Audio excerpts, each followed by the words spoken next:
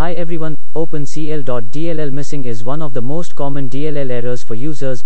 It might occur when you are trying to launch a program or start your Windows computer. You can fix the problem by restoring the missing file in your computer. In this video, you will learn how to fix the OpenCL dll is missing or not found in your computer. Use these steps. First, search OpenCL dll on Google and download the latest version.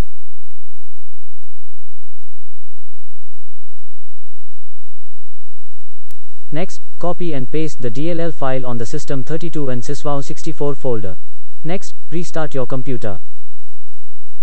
If you're watching my video for the first time, please make sure to grab the subscribe button to get the thumbs up and turn on your notifications, so you never miss an update.